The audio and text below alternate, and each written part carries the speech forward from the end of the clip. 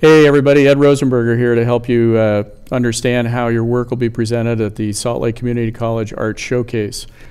We have some new panels. They display the work very nicely, but there's a few tricks and tips to make sure you're ready to go for that method. We've included some imagery here to help you understand that process so that you're best prepared. Primarily, there's four major ways that we're going to show work.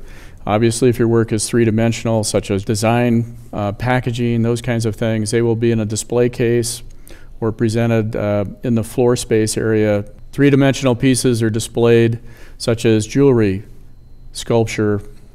Depending on the size of the piece, if it's a large three-dimensional piece, we'll use the floor space in the multi-purpose room to present. If they're smaller items, they'll be in display cases. If you're doing web design, presenting animation or video clips, those need to be presented on a video link to either YouTube or Vimeo or a web design link. Chad or Andrew will have even more specific instructions for you if you have questions regarding that. If you're presenting drawings on a single sheet of paper, we're going to present the work on the panels, but we're going to adhere them with tiny pieces of putty, and we're going to be very careful not to damage your sheet of paper that your artwork is drawn on or sketched on or painted on. But that's just for single sheet pieces of work. Everything else, photographs, paintings, other types of media, need to either have a wire, or bear in mind that we're going to use a binder clip to present and hang off the hooks. So if you look at some of the imagery that goes along with this voiceover, you'll see that we have some photographs hanging by wire.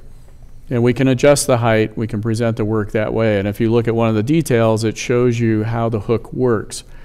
Now, a lot of standard frames come with what they call a sawtooth mechanism, usually cleated to the top edge of a frame. Those are designed for nails, and we're not able to use any nails on these panels. So you must have a wire on the back of your frame. So if you buy a prefab frame for your artwork, you need to make sure that there's a wire available on the back. If there's no wire there, we cannot hang your work.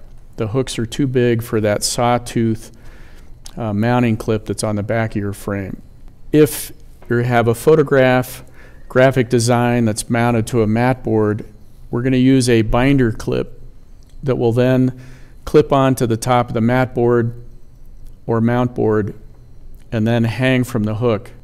Finally, in closing, just make sure you keep it simple.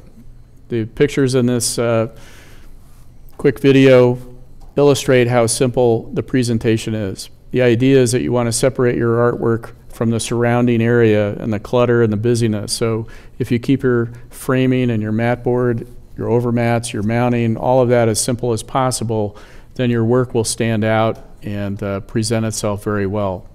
Good luck. Thanks for watching.